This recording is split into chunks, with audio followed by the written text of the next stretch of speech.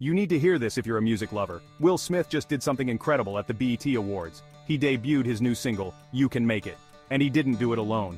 With him were gospel legends Kirk Franklin, Chandler Moore, and the phenomenal Sunday Service Choir. The energy was electric. The crowd, absolutely wild. Will Smith, known for his acting chops, just showed us he's got serious musical game too.